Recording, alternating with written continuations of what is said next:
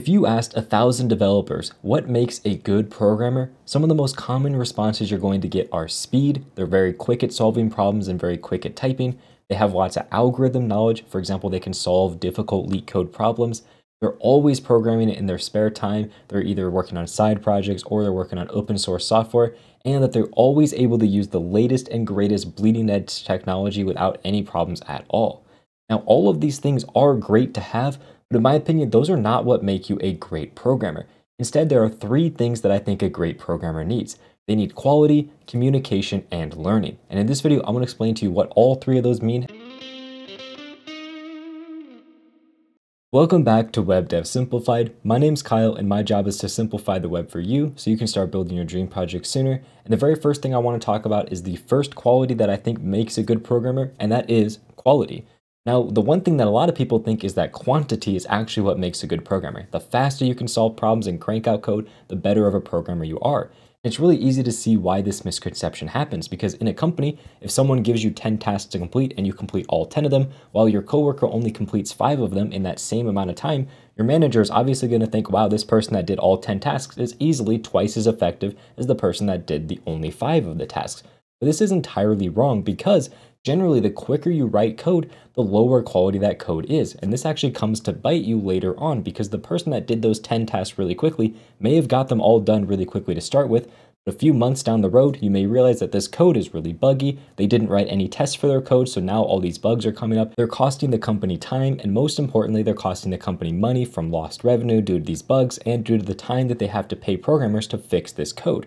So while you had initially got these 10 tasks done really quickly, the person that only got 5 tasks done, their code is well tested, well written, it has less bugs, and is overall going to take less time to maintain versus the person that wrote all 10 of those tasks very quickly. This is a huge problem I personally ran into when I was first getting started as a programmer. I was always one of the faster people on the team that I was working on, but my code wasn't the highest quality. It usually wasn't very well tested, and it was definitely missing a bunch of edge cases in the code, which is something that if I spent more time and focused on quality, I would be able to focus on solving out all those different edge cases and really making sure I write a robust test suite for my code, which is something that's really important to do. So instead of focusing on quantity, I recommend you focus on quality when you're writing out your code. The biggest factors to look for are writing clean code that's easy to read, easy to maintain, is well tested, and considers many of the edge cases that you're going to run into. If you do that, it doesn't matter if it's going to take you longer to write your code, because in the long run, you're actually going to save time with the higher quality code. Now, the next quality that really good programmers have is communication.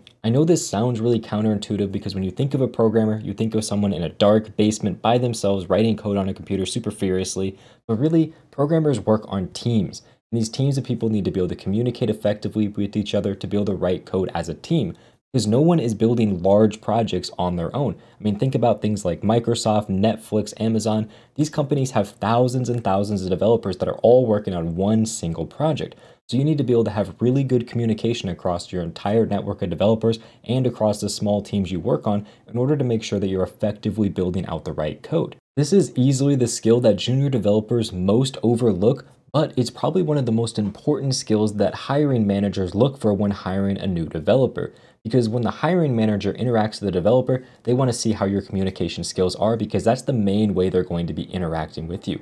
Also, the team leads and the other developers on the team also need to be able to communicate with you. So you're going to be communicating during the interview process, you're going to be communicating during the job process. So having those communication skills is not only important for the job, but also for landing the job, which is one of the hardest things to do as a junior developer. Now, luckily, a lot of these skills are kind of second nature that you're going to be using anyway, such as just being a nice person. Make sure you clearly articulate everything you're talking about and explain things in an easy to understand way. But some of the more nuanced pieces are going to be make sure that you don't always explain things super technically. Because depending on your audience, you need to be able to talk in either a technical or a non-technical way. When you're talking between your team of developers, it's okay to use really technical terms and programming jargon.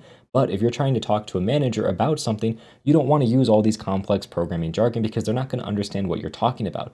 So being able to make sure you can convert everything you're doing into technical and non-technical communication while still getting the same point across is really important, because a lot of the people you talk to as a developer don't actually know developer talk and don't have developer skills. So you need to be able to explain things to them in a way that is easy to understand for them while still getting across all of the important points that you need them to understand. Now, the last skill that a developer needs to have is learning. And by that, I essentially mean that you need to learn how to learn. I know that sounds crazy, but most people never really spend time focusing on how you learn, and instead you focus on learning as much as you can. But if you spend some time focusing on how you learn and how to learn quickly, you're going to be a much better developer much quicker. And that's because as a developer, you spend pretty much your entire life constantly learning something new. Whether it's new technologies, new frameworks, new languages, new ways of thinking, there's always something new coming out inside of programming. So it's really important that you focus on learning how to learn at an early stage in your programming career, because it's really going to catapult your career and move you so far ahead of other people as you're going down the journey. Now, I have a couple different videos on this topic of how to actually learn. I'm going to link them in the cards and description for you to check out if you want some more detail. But really the most important concepts when it comes to learning how to learn is you need to learn how to learn quickly and effectively. Those are the two key things. I mean, obviously that's what you want to do, but if you can find a technique that allows you to effectively learn knowledge where you can retain it and regurgitate it and reuse it whenever you need, while still being able to do that rather quickly, that's incredibly important. My main philosophy for learning how to learn is to not learn everything. If you're going to learn a new framework or technology or language, don't worry about learning every single minute detail. Instead, learn essentially the bare minimum that you can in order to get up and running with something. And that's not going to take you very long, but it's going to get you like 75% of the way there for using something. So you can learn about 20-ish% of the knowledge of something and be able to use it at about 80% capacity versus learning 100% of something to do it at 100% capacity. I mean, just by following this technique, you can instead learn 5 different tools and languages at about 80% proficiency versus learning one thing at 100% proficiency. So if you want to be able to learn a lot of things quickly, this is the method that I recommend you doing. And as you start to use that tool more and more, obviously you can spend some time specializing it and really starting to learn where your gaps in the knowledge are. But just by using something, you're going to learn those skills on your own. And that right there is the 3 qualities that every single developer should have. If you want to check out those videos I mentioned on how you can actually start learning things better and quicker, I'm going to have those linked right over here. And with that said, thank you very much for watching and have a good day.